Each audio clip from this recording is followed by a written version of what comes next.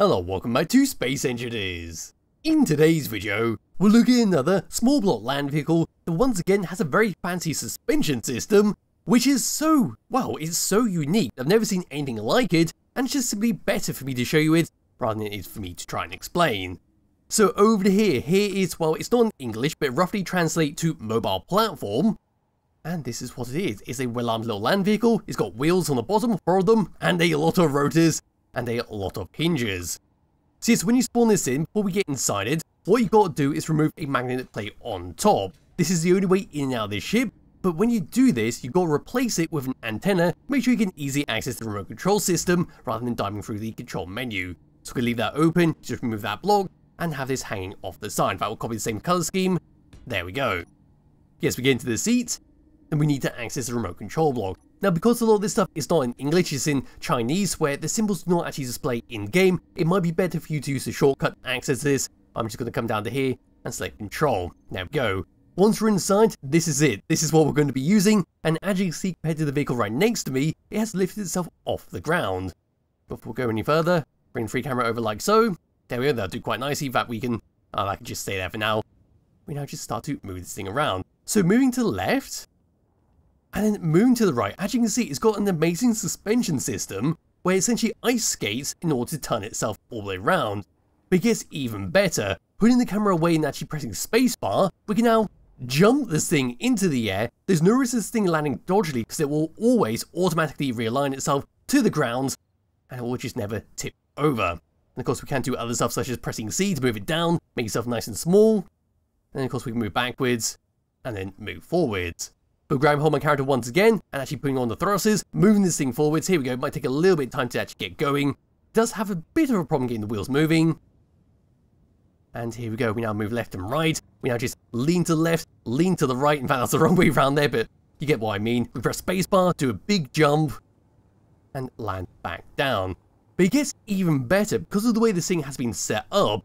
Is if you lose one of your legs, it can still drive perfectly fine. You'll simply drive around like this, but on one leg. Hopefully I can damage it right here. No, I cannot, we just simply bounced away, so I had to bring this thing to a stop and manually remove one of the legs. And here we go, what I've done is now removed one of the legs on this vehicle. So if I was to take remote control over this, so into here, finding that, taking control, there we go. We now lift all the way up, and as you can see, the left leg has now fallen off it.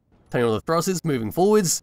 And here we go, it just stays absolutely perfectly level, so we were to drive this thing around. If we can move left, we can move right, it will try to tip itself over. We might take a few bumps here and there, then it'll just realign itself.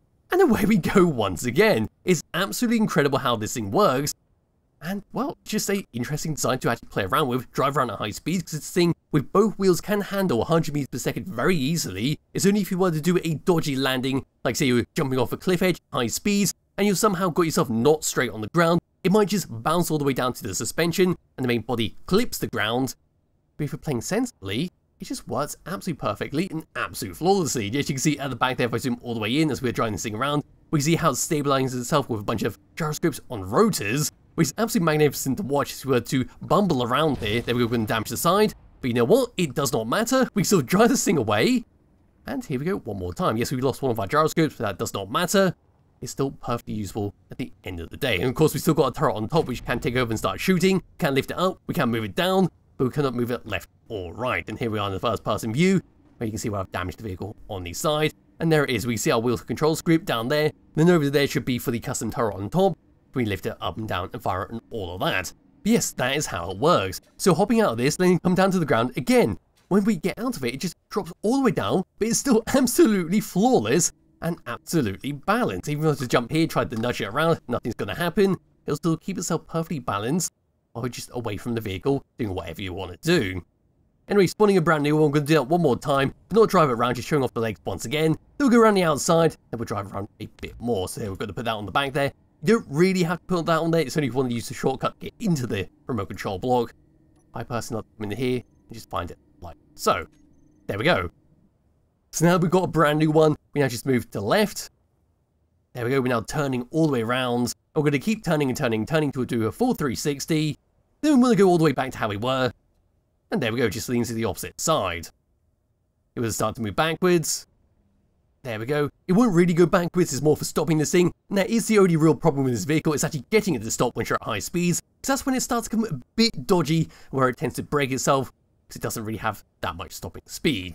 Anyway, moving forwards, there we see how it tilts forwards, but without that thruster, it's not going to be going anywhere anytime soon. We need to use that atmospheric thruster to actually give us that little boost to start moving forwards, but once we get that boost, we can turn it off and safely drive without it. And of course, we can press C to go down again. Here we're looking on the side, moving up, then moving back down, and then my personal favourite, hiding the HUD, pressing spacebar, and there we go, just do a massive jump in the air, very good for jumping over obstacles. So say we were to, I could just do this right now, go on the thrust, or moving forwards here we were about to crash into that, but no we're not, we just jump over it, and well that's an absolute failure. Let's go do that one more time, which is going to come around here, turn myself all the way around, ignoring the wreck in the distance, because I have been having a lot of fun with this vehicle. Well, I'll actually use the wreck in the distance, save me from turning it around. Here we go, we're going to start charging towards it, 30 meters per second. We're now approaching it, pressing spacebar, and over we go. And there we go. And I think that's enough of that. Coming to a stop. There we go. And we lost one of our wheels, which was what we were trying to do earlier, so we were to do that massive jump over the cliff. Yes, we still drive this thing around, all nice and dandy. And yes, that's enough of me playing around with this thing. So here we are with a brand new spawned-in version where the magnet plate is still on top, which you will have to remove later on to get inside it. But pressing F10 and searching for the little number next to it, you cannot search for the Chinese lettering in space engineers for whatever reason. And here it is. So this thing is 331 small blocks using a couple of DLC packs. It does use a couple scripts we'll take a look at a bit later on, but we've got no other information whatsoever on the workshop page itself. So simply give it a thumbs up, which is a well-deserved thumbs up due to how well this thing actually works and how complicated it is. Going to go around towards the very front, have a look around the outside, then we'll go through the programmable block, drive around for a bit more, and test out a few more of the controls. So with the sunlight hopefully on the front of it, that'll do quite nicely. Here we are for the very front of the mobile platform. As you can see, we've got ourselves an autocannon turret with a bunch of steel blocks on the front of it, hiding up a bunch of our internals. All the way up to here, we see our custom turrets on the left and right hand side in the form of our assault cannons, which both have some spotlights on the top there to act as a bit of decoration, as well to light up the darkness. Coming in between here, we'd see our transparent LCD screen telling us our horizon, and there's a little seat we'll sit in to actually control it. Moving down around on the side, there we go, so we see a clear view of our turret on the front there. There's our atmospheric thrusters to help give us that little boost straight off the bat. Then on the side there's our wheels now being angled down onto the ground. Getting a close look over to here, there we go, that's how it comes all the way across, all the way up. Onto this section we've got ourselves a little rotor, and onto this part we then got ourselves a hinge onto a rotor, that'll come all the way down to this arm. Onto the main body there we can see a reactor which is being connected up onto that hinge, and into there we can see another rotor that come all the way up into this section, which is how a seat is currently being attached onto the vehicle. Put away for now onto the very back of this thing, here we go, so we've got one hell of a lot of gyroscopes, just controlling everything about it, and as you can see they are moving around there, twiddling around to make sure this thing is absolutely perfectly balanced, so when we drive it around, it can fully function. So all we've got is 6 gyroscopes, we can see 5 of them spinning, 1 of them is static, and down underneath it, there we go, we see how the reactors are connected up once again to our rotors, onto the back of those gyroscopes. Onto this part, there's another reactor, there's a cargo container for your ammunition, there's of course your atmospheric thruster with an LCD screen in the middle, and then pulling further away, there is a very clear view of the bottom, and of course my light will not work, so we're currently under the map. So yes, that's our wheels, how they've been connected up to the rotors, onto the blaster edge blocks, then all the way across to the main body of the vehicle. Then finally, moving all the way up and looking down, here we go. Not too much to talk about up here, but there's that low magnetic plate that we need to remove, and there's the top of our guns. Of course, we can come a bit closer into the middle here, all the way down, with my light turned on. And there we go. So yes, that's our turret script. Down to here's your wheels. We've got a few more programmable blocks to take a look at a bit later on. And towards the back of this thing, there we go. And with that, that's a brief look around the outside. And it does look bloody fantastic with how it's been set up. It looks very futuristic, almost like a police vehicle from the future that would just dart around chasing criminals. I'm not too sure where I'm getting that idea from, but I'm pretty sure I've seen something with something similar in a TV show or a movie. But yes, that's just what I'm going for the moment. Anyway, grab and hold my character, coming all the way up to it. We're going to remove that magnetic plate on the top. So grab and hold my antenna, removing that, not putting the antenna onto this one, popping into first person view, pressing I, coming to here and finding our programmable blocks.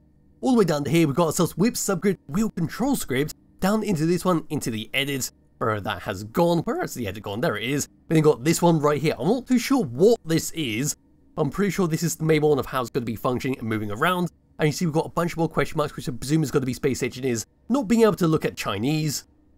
And then all the way down to the bottom. There's a lot going on with this thing. But yes, I'm not too sure what the script is actually called, so I just highly recommend downloading it, actually take a look at the script, and see if you can use it on other vehicles. But on to the next one, down to here, there we go, we've got our turret control script, which is this one up here. Then into our final one, we've got another very odd one, so into edit, and there we go, we've got this one right here.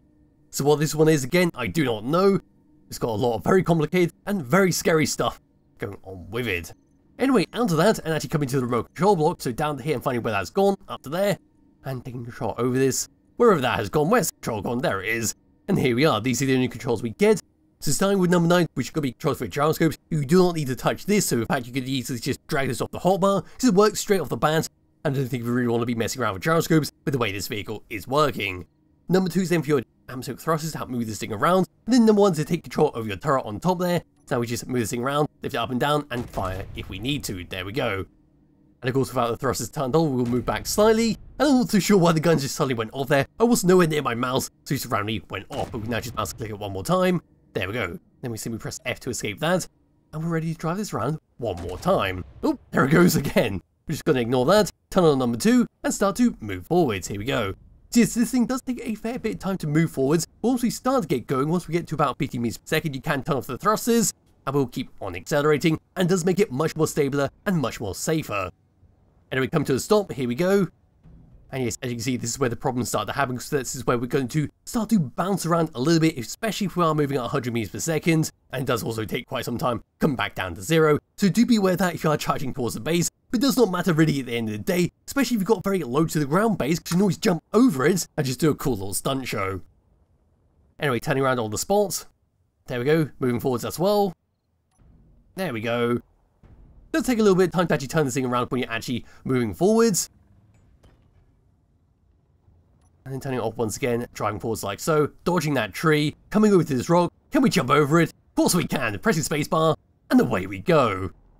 And of course we can turn to the left once again, drive over to this one. Oh, getting a little bit bouncy there. Gotta be a little bit careful how far you are turning and what speed you're turning at. Here's the other one, jumping over it. And there we go, a lot of clearance over that one, no risk of slamming into it, despite its gun pointing to the sky. And of course we can do one more little thing, which is going to be turn on the thrusters one more time, and just go over 100 meters per second, go all the way up this little cliff edge, or all the way up this little mound. And I think that'll be that for this vehicle. It's very self-explanatory what it does. It's a very, very impressive vehicle for how it's been set up with the wheels. I just highly recommend downloading it yourself, checking it out, and seeing what's going on with those scripts. And just, well, the way it controls. It's such an odd thing to control. And, well, just when you think it's going to blow up, just like there, I was expecting it to blow up, it just does not. And of course, we can turn this around in midair. There we go, we're now just blowing up on the side, lost all our wheels. I think that's a good place to end this vehicle. Yes, as I said, it's a bloody fantastic vehicle to use in your world. In fact, this is going to be a great little place to actually test out the wheels. So before I actually end the video, before I actually go to ending blurble, just dropping this down, getting rid of that. Oh, removing a bunch of blocks here, do not mean to remove them. Into the seat. There we go, coming to the control panel for a start the one down the cliff itself. There we go, turning this thing around, sending down the cliff. This will be the grand finale. So off we go, so turning on the thrusters. And down we go. Will this work? I'm not too sure if it's going to. We're going to just press spacebar occasionally, keep this thing raised off the ground. But as you see, on this absolute treacherous terrain going down the cliff, it's still perfectly fine. Despite us losing a wheel, we can still drive this thing around if I can get this disconnected off there. There we go. And now off we go once again. It's still bloody impressive how it can work with only one set of wheels. Anyway, as I was saying beforehand, before I got distracted with that cliff edge, it's a fantastic vehicle to use in your world. I highly recommend just downloading it and checking it out yourself. There'll be a link to it in the description below if you do wish to download and play around yourself. I'll be back with another video some point soon. Bye bye.